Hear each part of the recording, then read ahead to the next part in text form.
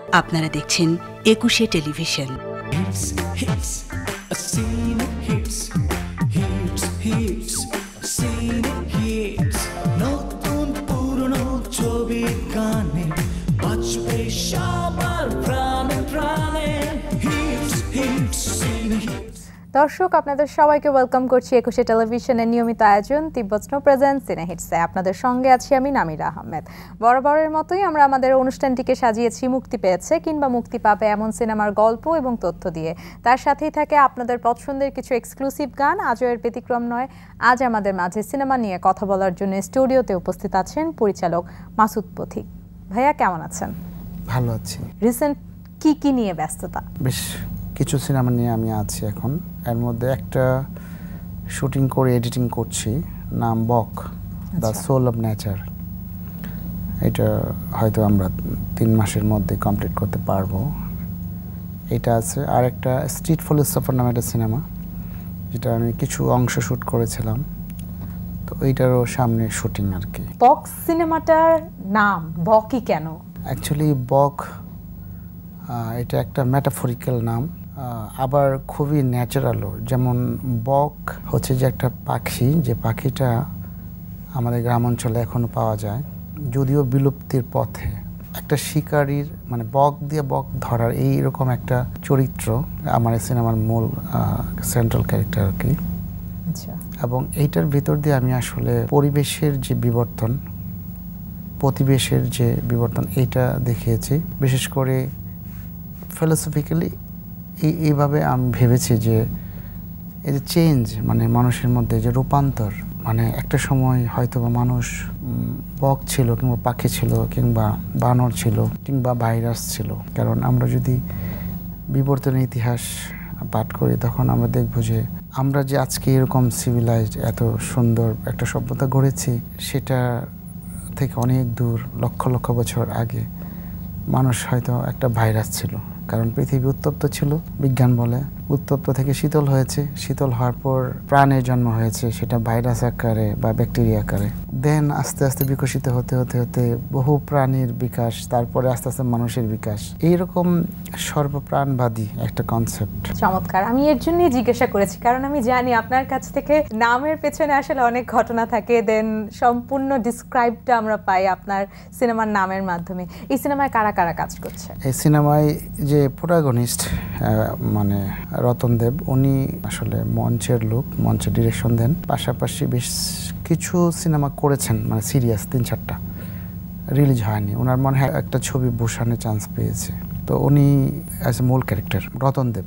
আর ওনার সাথে আছে রুনা খান, লড়াকু নারী হিসেবে নদী ভাঙনের কবলে পড়া একটা পরিবারের গল্প, সংসার এবং পারিপার্শ্বিকতা মিলিয়ে যে তার স্ট্রাগল, সে স্ট্রাগলের চরিত্রে মানে আমরা দেখতে পেয়েছি। দুর্দান্ত অভিনয় করেছে, মানে জাস্ট আমার তো দুর্দান্ত অভিনেত্রী, এটা আমরা সবাই জানি। কিন্তু আমার এখানে একটা প্রশ্ন, যেহেতু আপনার সিনেমাগুলো একটু অন্য ধাঁচের সিনেমা হয়, মানে মানুষ নর্মালি যেই চিন্তাটা করে সেই চিন্তার বাহিরে গিয়ে সেই সিনেমাগুলো আপনার হয়, তো এই সিনেমার শুটিং করতে আসলে কেমন লেগেছে? এটার গল্প লেখা 12 বছর আগে, এবং এটা একটা বাস্তব কাহিনী থেকে এটার গল্পটা। এটার গল্পটা কি আপনি লিখেছেন? জি, আমি প্রি প্রোডাকশন করেছি অনেক বছর। ধরেন যে ফাইনাল প্রি প্রোডাকশন করেছি 1.5 বছর। যেমন যে বাড়িটা দেখিয়েছি, ওই বাড়িটাকে আমার গড়ে নিতে হয়েছে। যে বাড়িটা দেখিয়েছি ওই পরিবারের, বাড়িটা একটা দ্বীপের মধ্যে, মানে একটা নদীর মাঝখানে একটা দ্বীপ। এখানে একদম ওই ন্যাচারালি ওই গ্রামটা অর্ধেক নদীতে চলে গেছে। লাস্ট সীমানা হচ্ছে যে এই বাড়িটা। ওই জায়গার যে বসতি করেছিল যারা, তারা চলে গেছে অন্য জায়গায়। তখন ওই জায়গাটাকে আমি প্রতি জায়গাটা বাড়ি বানাইছি। তো ওইটা আমার 1 বছর লেগেছে, মানে ন্যাচারাল একদম একটা বাড়ি করতে। এবং লাস্টে আমাদের সিনেমায় দেখবো যে বাড়িটা নদীতে তলিয়ে গেছে বা ভেঙে গেছে। এই যে একটা তৈরি করা, আর বক যেমন একটা জিনিস, একটা বক আর একটা বককে ধরে, এটা মানে একটা শিকারের ব্যাপার আছে। এইটাকে করতে আমার 1 বছরের উপর লেগেছে। কারণ যে শিকারী, তাকে আমি ন্যাচারালি প্রথমে তাকে আমি খুঁজে বের করছি, তারপরে তার মাধ্যমে বক বড় করাইছি, মানে শিকার করার মতো বক, তারপরে সে অভিনয় করাইছি। প্রকৃতির সাথে একেবারে হেঁটে হেঁটে আমি এটা নির্মাণ করেছি। মানে একটা জায়গায় একটা গল্প, একটা স্ক্রিপ্ট, একটা অভিনয়, এরকম না জিনিসটা। এটা ছাড়াও আমরা প্রায় 15টা-16টা প্রাণী ইউজ করেছি। কচ্ছপ, মাছরাঙা, চিল, তারপরে আপনার সাপ, এরকম মানে প্রাণী মানে যেটা মানুষের সাথে মার্চ করে এই নদীবর্তী অঞ্চলের মানুষের সাথে, এইসব বিষয়গুলো এখানে আছে। আচ্ছা, এই যে প্রিপারেশন আপনার কাজের ক্ষেত্রে এটা নিতে অনেকটা সময় লাগে, তাহলে আপনার যেমন সময় লাগে নিশ্চয়ই যারা এখানে আর্টিস্ট তাদেরও কিন্তু সময় লাগবে। তো এই সময়টুকু আর্টিস্টদের কাছ থেকে ম্যানেজ করার ব্যাপারটা কতটা ডিফিকাল্ট মনে করেন একজন পরিচালক হিসেবে? অনেক বেশি ডিফিকাল্ট। রতনদা তো অনেক প্রায় 9.5 মাস তো মানে চুলদারি কাটেই নাই, অন্য কাজ ধরে নাই, এখনো ধরে নাই, কারণ আমি এডিট করতেছি। আমি বলছি যে শীতে 2টা শট নেব, হ্যাঁ এডিট শেষ হবে, কারণ শীত আসবে, কারণ শীত আসলে যাকে বক আসবে, কারণ বর্ষাকালে শুট করছি তো দেখা গেছে বকেরা মানে ছড়ায় পড়ে, সে এখনো আছে, মানে শুধু 2টো শট নেব।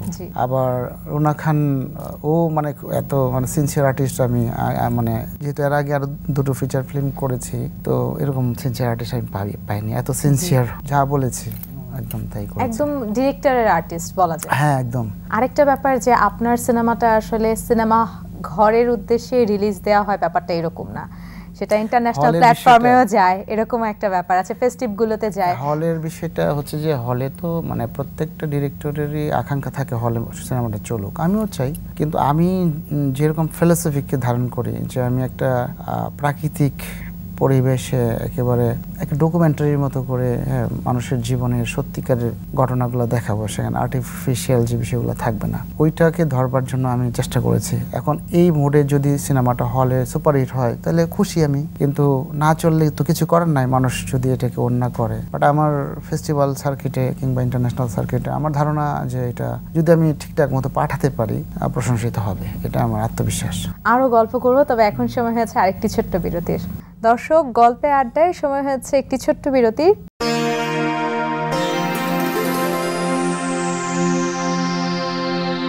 দর্শক, আবারও স্বাগত জানাচ্ছি একুশে টেলিভিশনের নিয়মিত আয়োজন তিব্বত স্নো প্রেজেন্ট সিনে হিটসে। আপনাদের সঙ্গে আছি আমি নামিরা আহমেদ, এবং আজ আমাদের পুরো অনুষ্ঠান জুড়ে রয়েছেন পরিচালক মাসুদ পথিক। ভাইয়া, আবারও স্বাগত সিনে হিটসে। বিরতির আগে ভাইয়া বলছিলেন যে আমাদের দেশের সিনেমাগুলো ইন্টারন্যাশনাল প্ল্যাটফর্মে যাচ্ছে, তার পাশাপাশি অন্য দেশের সিনেমাগুলোও কিন্তু আমাদের দেশে রিলিজ দেওয়া হচ্ছে, এই বিষয়টা আপনি কিভাবে দেখেন? এটা খুবই চমৎকার সিনেমার জন্য, বিশেষ করে গত 10-15 বছর ধরে আমাদের সিনেমা মানে ভালো যাচ্ছে না, পপুলার সিনেমা। গত 2টো বছর মোটামুটি একটা সম্ভাবনা তৈরি করেছে, এবং এর ধারাবাহিকতায় আরও ভালো করবে আমার এটা বিশ্বাস। আর এটা ভালো করুক। সিনেমার তো 2টা ধারা জানেন আপনি, একটা মূল ধারা, একটা বিকল্প ধারা। তো এই যে মূল ধারা এইটাও থাকতে হয়, যেমন আমরা ইরানের ছবি, আমরা যে সব সিনেমাকে জানি বা দেখি ইরানিয়ান ফিল্ম, এটা তো হচ্ছে যে ইন্টারন্যাশনাল মার্কেটে পপুলার হওয়ার পর বা বিভিন্ন ফেস্টিভ্যাল পুরস্কার পাওয়ার পর আমরা জানি, কিন্তু ওদের দেশে আমাদের মতো এরকম মানে মূল ধারা আছে, মানে কমার্শিয়াল ফিল্ম হয়। আর আমাদের দেশে আছে, আমাদের দেশে এই ফিল্মগুলোও যেহেতু মানুষ বিনোদন পায়, সেটাও সুন্দরভাবে হোক এবং এটা পপুলার হোক, এবং প্রকৃতপক্ষে মানুষ হলে গিয়ে সিনেমা দেখুক। কারণ হলে দেখলে কি হয় যে ইনভেস্টটা করে প্রডিউসাররা, সে টাকাটা উঠে গেলে আরেকটা সিনেমা হয়, যার ফলে মানুষ যারা প্রডিউসার হিসেবে এসেছিল টাকা ইনভেস্ট করে টাকা পায় নাই, তারা দ্বিতীয়বার টাকা ইনভেস্ট করে নাই, এরকম হয়। এখন যেহেতু কয়েকটা ছবি হিট করেছে, আমার ধারণা যে এখন প্রডিউসার পাবে নাকি, তবে সেখানে অবশ্যই ভালো নির্মাণ হতে হবে। মানে আমার ধারণা যে আগামী 10 বছরের মধ্যে ইন্টারন্যাশনালি বাংলাদেশের ছবি বেশি মানে প্রচার হবে এবং মানে সুনাম কামাবে। সমালোচনা অবশ্যই থাকে, কিন্তু প্রত্যেকটা পরিচালকের জন্য তো তার সিনেমা তার সন্তানের মতো, এই জিনিসটা নিয়ে যদি কথা বলে বিষয়টা কেমন যেন মনে হয় না? আসলে এটা খুব ব্রড পার্সপেক্টিভ আলোচনা করতে হবে। আমি মনে করি যে সমালোচনা থাকবে, তবে হ্যাঁ, যখন একটা সিনেমা রিলিজ হয়, সে যখন মাঠে থাকে, সে যখন মানে মার্কেট করে, তখন সমালোচনা না করাই ভালো, কারণ তার টাকাটা ব্যাক করাতে হবে। কারণ না হলে প্রডিউসার লুজার হবে, নতুন ছবি আসবে না, ইন্ডাস্ট্রিতে একটা প্রবাহ থাকবে না, পরবর্তীতে এটার ক্রিটিক হতে পারে। কারণ ছবি ভালো মন্দ আছে, আর ভালো মন্দ একটা আপেক্ষিক জিনিস, আপনার কাছে যেটা ভালো আমার কাছে সেটা খারাপ। জি, তো এরকম ভাবে কিছু মত পার্থক্য এবং সমালোচনা ক্রিটিক থাকা যায়, কিন্তু আসলে আমাদের এখানে তো কাদা ছোড়াছড়িটা বেশি হয়। কাদা ছোড়াছড়ি হয়, এটা একটা সমস্যা। এখানে আমি ফিলোসফিক্যালি একটু বলছি, আমরা জিনগতভাবে, আমরা যে বাঙালি জাতি, জিনগতভাবে একটু পরশ্রী কাতর, হ্যাঁ, একটু মানে একটু হীনমন্যতা আছে আমাদের। কারণ দেখা গেছে যে আমাদের কৃষকদের মধ্যেও মানে একজনের জমিতে যদি ভালো ফসল হয়ে যায়, আরেকজনের না হয়, হ্যাঁ মানে সেটা নিয়েও দেখে সমালোচনা হয়, হ্যাঁ একে অপরকে ছোট করার বিষয় আছে। তো এটা আমাদের একটা সহজাত প্রবণতা, হ্যাঁ অন্যকে গ্রহণ করতে পারি না ভেতর থেকে, আর করলেও এটা কোনো পারপাস থেকে করি। হয়তো আমি প্রশংসা করছি যে হ্যাঁ ঠিক আছে আমি করছি, ওকে ও করবে আমাকে প্রশংসা এই জন্য, কিন্তু একেবারে ভেতর থেকে ফ্রেশ মাইন্ডে মানবিক জায়গা থেকে যে না আসলে সত্যি তো আমার জীবন এত ছোট, জীবন কখন মারা যায় কিছু না, একটা টাইম, এই টাইমের মধ্যে আমি আছি, টাইমটাকে আরও বেশি সুন্দর করবো আমরা সবাই মিলে পজিটিভ একটা অ্যাপ্রোচের ভিতর দিয়ে, সেই জায়গাতে মানুষ খুব কম আছে এখন। হ্যাঁ এই জন্য অনেক কিছু দায়ী, বিশেষ করে ভ্যালু যে জায়গাটা সেটা তো তৈরি হয়েছে হাজার হাজার বছরে।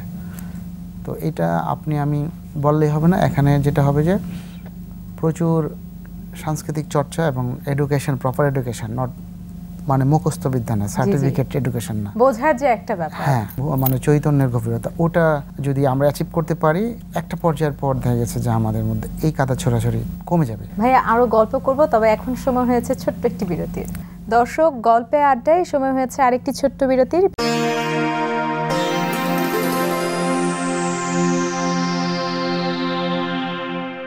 দর্শক, আবারও স্বাগত জানাচ্ছি একুশে টেলিভিশনের নিয়মিত আয়োজন তিব্বত স্নো প্রেজেন্স সিনে হিটসে। আপনাদের সঙ্গে আছি আমি নামিরা আহমেদ, এবং আজ আমাদের পুরো আড্ডা জুড়ে রয়েছেন পরিচালক মাসুদ পথিক। ভাইয়া আবারও স্বাগত জানাচ্ছি সিনে হিটসে।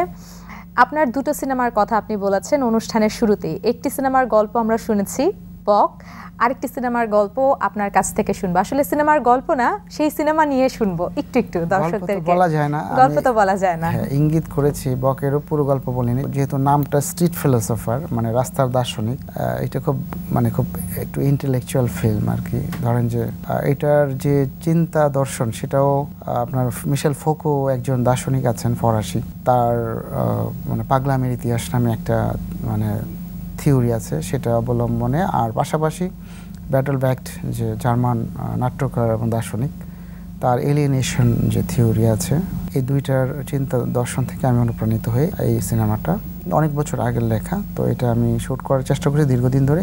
এটাও একটা প্রস্তুতির ব্যাপার। আমরা যে প্রোটাগনিস্ট করেছি তাকে আমি প্রায় 2 বছর ধরে আমার সাথে রেখেছি। আচ্ছা, এই যে লেখালেখি পাশাপাশি পরিচালক, দুটো একসাথে করতে কতটা ডিফিকাল্ট মনে হয়? কারণ আপনি তো লং প্রসেসে কাজ করেন। একদম ভালো সিনেমা আসলে কবিতাই, যেমন আপনি যদি আব্বাস কিয়ারোস্তামি ফিল্ম দেখেন, দেখবেন টেস্ট অফ চেরি দেখেন, মানে আপনি দেখবেন যে লাস্ট পর্যন্ত হ্যাঁ একটা কবিতাই তো দেখলাম।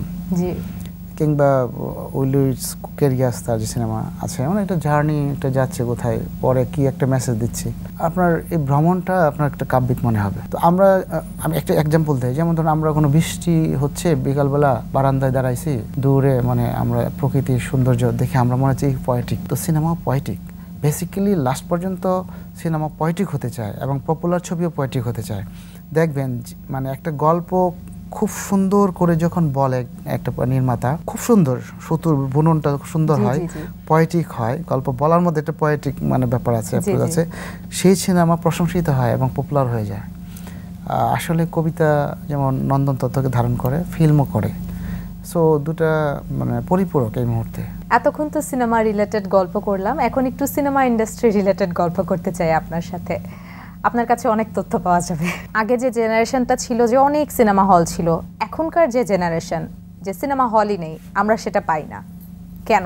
যদি 91 সালে আমাদের 1300 থেকে 1350 হল থেকে ছিল আর কি, এখন আমাদের মানে সক্রিয় হল মনে হয় 50 থেকে 70টা আছে।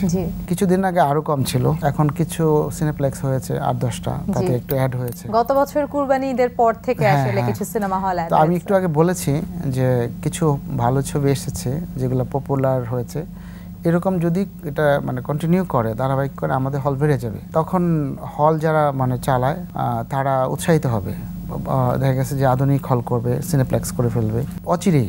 মানে আমার ধারণা যে 2 থেকে 4 বছরের মধ্যেই আমরা একটা ভালো একটা পরিবেশ পাবো হলের ব্যাপার। আর এটা পেলে পরে সিনেমা যখন রিলিজ হবে তখন পুঁজি উঠে যাবে। যেমন একটু দেখাই, এখন আমি দেখলাম যে একটা ছবি রিলিজ হয়েছে 70টা হলে, এখন এই ছবিটা যদি 700 হলে রিলিজ হতো এট এ টাইম, ফ্লপ করলেও কিন্তু পুঁজি উঠে যেত। হ্যাঁ, এবং এরকমই ছিল একটা সময়, কারণ 80-র দশকে কোনো ছবি ফ্লপ করে নাই।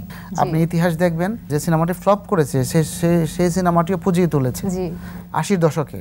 কারণ কি? কারণ তখন 1200-1400 হল ছিল, সপ্তাহে 2টো ছবি রিলিজ হলো, দেখা গেছে 300-400 করে হল পাচ্ছে। ওদের যে বাজেট ছিল ওই যে মানে একবার 2 সপ্তাহ 1 সপ্তাহ ঘুরে আসলে পুঁজি উঠে কিছু লাভ হয়ে যেত। জি, কিন্তু এখন সেই সুযোগটাই নেই। কিন্তু সেটা আসবে আবার। আমার ধারণা যে মানুষ হলে দেখতে চায়, কারণ হলে একটা পরিবেশ চায়, অ্যাটমসফিয়ার চায়। সেই অ্যাটমসফিয়ারটা তৈরি হয়ে গেলে যেমন আমরা স্টার সিনেপ্লেক্সে যাই, কেন যাই? কারণ সেখানে সিনেমা দেখি, একটা মানে ফুড জোন আছে, সবকিছু মিলে একটা পরিবেশ পাই। একটা হল বানালে হবে না, হ্যাঁ, কারণ একটা রিক্সাওয়ালা দেখা গেছে যে সে 200 টাকা দিয়ে একটা সিনেমা দেখবে, তখন কখন দেখবে? তখন দেখবে যে ঠিক আছে ওখানে এসিটা ভালো, একটু খাবার যা দেখতে ভালো লাগে, বসতে পারছে, অ্যাটমসফিয়ারটা দিলে, হ্যাঁ অ্যাটমসফিয়ারটা দিলে কিন্তু সে 3 ঘন্টাও থাকলো, এসিতে থাকলো, সিনেমাটাও দেখলো, হ্যাঁ, দেখা গেছে যে সবকিছু মিলিয়ে ভালো লাগলো তার। এটা তো বিনোদন। এই পরিবেশটা যখন পাবে তখন আমাদের মানে এই জায়গাটা কেটে যাবে, ভালো হবে। গল্প করতে করতে অনুষ্ঠানের একেবারে শেষ পর্যায়ে চলে এসেছি, কিন্তু আপনার এই উত্তর থেকে আমার একটা প্রশ্ন আসলে আমার মাথায় ঢুকে গেছে। রিসেন্টলি আমি একটা ইন্টারভিউতে দেখেছি একজন পরিচালক, উনি বলছেন যে আমার এই সিনেমাটা সবার জন্য না, এডুকেটেড পারসনদের জন্য শুধু, অন্য কেউ এই সিনেমা দেখলে কিছু বুঝবে না। তার কি আসলে এরকম মন্তব্য করা ঠিক কিনা, আপনি কি মনে করেন? এইটা তার পার্সোনাল মন্তব্য, হ্যাঁ, এটা একটা হতেই পারে, একজন পার্সোনালি পারসেপ্টেড হয়ে কিছু বলতে পারে। প্রত্যেকটা বিষয়ই কিন্তু আমরা যখন দেখব, 5 জনে দেখলে 5 রকমভাবে দেখব, কিছু গ্যাপ থাকবেই। খুব সহজ একটা বিষয় 5 জনকে দেখালে 5টা দৃষ্টিকোণ তৈরি হবে, একটু গ্যাপ থাকবেই। এটা না বললেই চলে। ঠিক আছে, আমি আমার ছবি, যেমন আমার ফিল্ম আমি হলে দিলাম, আমি চাইবো সবাই দেখুক। এখন সবাই যে সবটাই বুঝবে তা না, কারো এমন হতে পারে গল্প বুঝে নাই, হয়তো বা কোনো একটা সিকোয়েন্স ভালো লেগে যেতে পারে, বা পরিবেশটা মানে লোকেশনটা ভালো লেগে যেতে পারে। ভালো লাগাটা তো সার্বজনীন হয় না, এই জন্য বলছি এভাবে বলা দরকার নেই আমার কাছে মনে হয়। হ্যাঁ, আমি এটা করেছি, যদি ভালো লাগে দেখুক, সবার জন্যই করেছি, সবাই যদি কমিউনিকেট করতে পারে করুক, না করতে পারলে নাই। তো ভাইয়া, গল্পে আড্ডায় অনুষ্ঠানের একেবারে শেষ প্রান্তে চলে এসেছি। আগেই বলেছি এই কথাটা, আবারও বলছি, কারণ দর্শকদেরকে তো বলতে হবে। তো আমাদের দর্শকদের উদ্দেশ্যে আপনি কিছু বলেন। দর্শকদের উদ্দেশ্যে এটাই বলবো যে হলে গিয়ে সিনেমা দেখা উচিত। তাতে কি হয়, তাতে যারা মানে সিনেমা বানায় তাদের পকেটে বা প্রডিউসার পকেটে টাকাটা যায় এবং সে পরবর্তী সিনেমা বানাইতে পারে। আমি মনে করি যে আপনারা তো সিনেমা দেখেন, আমি জানি বাঙালি সিনেমা দেখে, সেটা অনলাইনে দেখে, ইউটিউবে দেখে, এখানে সেখানে, সেটা না করে হলে গিয়ে সিনেমাটা দেখুন, তাহলে দেখে গেছে যে সিনেমাটাও ভালো হবে এবং আপনারা বিনোদনটা বেশি পাবেন। তো দর্শক, এই ছিল আমাদের আজকের আয়োজন। আগামী পর্ব দেখার আমন্ত্রণ রইল। একই সময় আপনারা সবাই ভালো থাকবেন, সুস্থ থাকবেন এবং চোখ রাখবেন একুশে টেলিভিশনের পর্দায়।